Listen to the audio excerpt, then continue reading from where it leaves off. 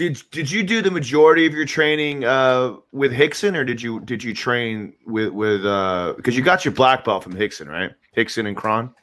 Rickson and Kron, yeah. So I had never trained anywhere but with Rickson and Kron, and then as I got to be like, I trained a little bit as a youth with Hiron and Henner because I went to high school with them.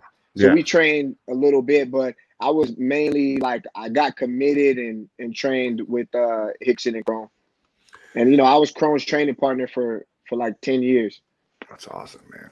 Tell me a little bit of what it's like. Just, I mean, because Rickson's another one of those characters that, he doesn't come out in the public eye very much, but he's universally agreed upon as one of, the greatest jiu-jitsu competitors, minds, like a god of jiu-jitsu. And it's fun because, us as jiu-jitsu practitioners that don't really recognize him can create whatever images we want to of him. Tell us a little bit of what it's like to be around him.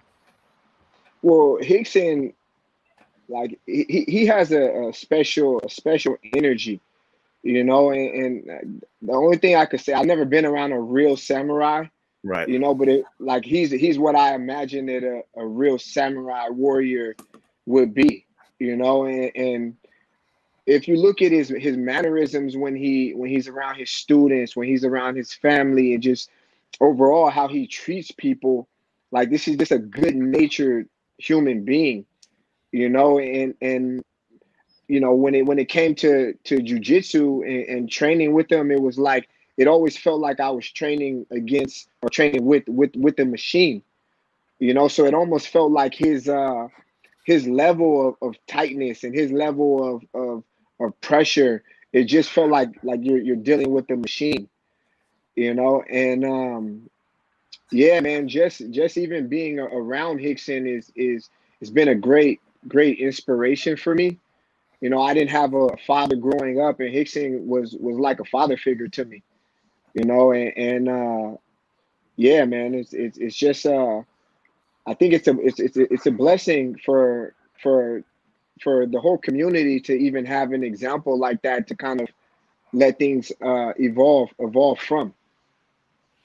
He's like he's our Bruce Lee. Yeah, he really is. And I've talked to two people come to mind, and we've had plenty of people that come on and talk about the other guy, Ricardo Laborio, and then obviously Rickson Gracie. Those are the two guys that come to mind when I think about if you think about the gods of jiu-jitsu, those are the two dudes that are and it's fun again because they came up at a time before YouTube, in a time before we had instant access to watch other matches. So everything about them, the legend just built from word of mouth. Exactly. It's just and by the time it got to the 100th person, these guys go from being mere men to just being giants. And we're following their path it's refreshing to be able to speak to someone like yourself that has firsthand knowledge of their greatness, to in turn be able to reinforce what we believe to be true. So it's pretty. I'll tell you a story about Rickson.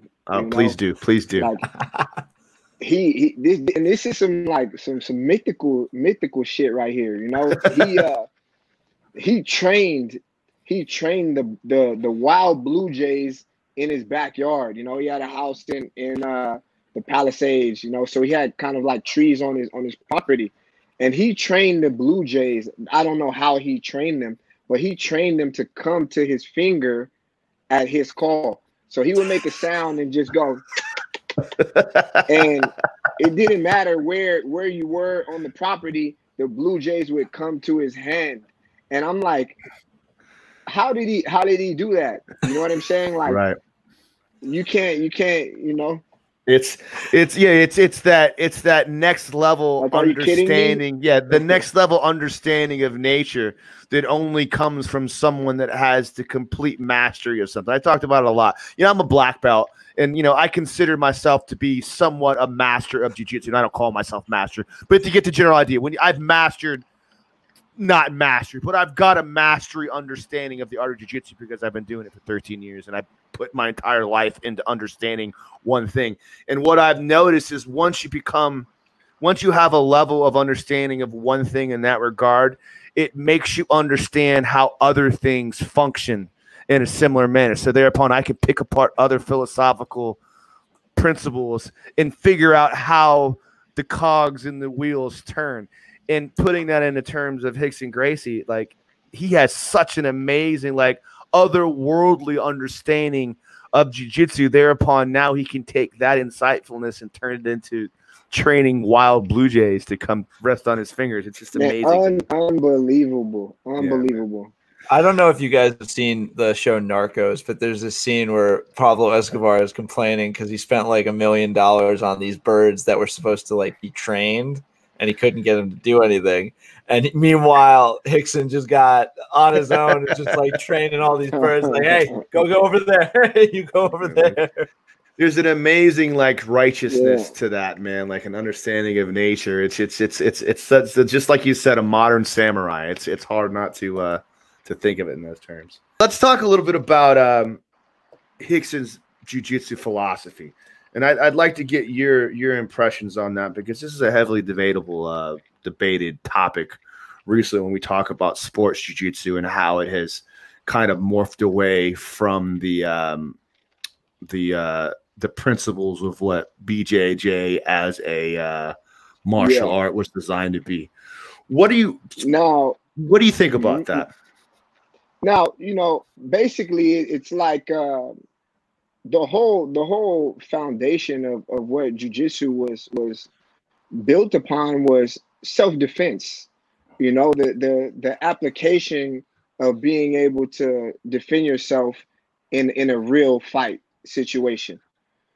You know, so that's what jiu-jitsu was basically kind of like. That's what in the beginning they made it about. It was about self-defense and being able to defend yourself.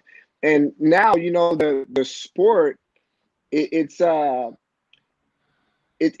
different, you know, because it's not so like some academies are pure competition schools, you know, so they're teaching strategy, they're teaching the newest positions, and then they kind of get a little bit further away from being able to actually defend yourself in a real altercation.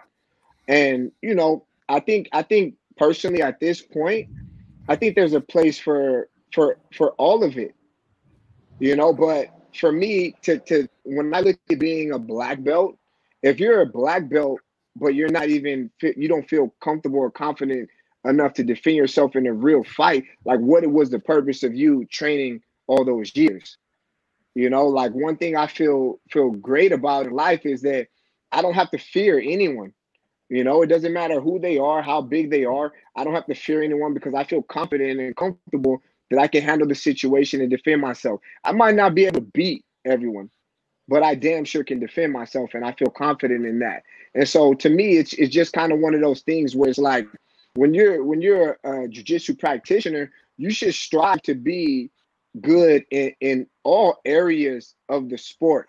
You know, we see a lot of guys who are very good at one aspect or different aspects of the game, but then they're not complete. Like some guys you'll see, okay, he's a black belt when he's on your back, but when you mount him, he's a blue belt. Or this guy has really good sweeps and really good lapel grips and controls, and then you put him in no gi and he's not as good. So a lot of everything that the Rickson Jiu-Jitsu was based upon was less of dependent on the gi, more of self-defense and controls of the body that you should be able to be just as effective as you are with gi that you are without a gi, just as effective in an MMA fight as you are in any aspect of the game. And so, you know, that's why I feel like sometimes the sport aspect can kind of make it guys are specialists. You know, they have strategy. They specialize in certain things versus just being like all the way around complete.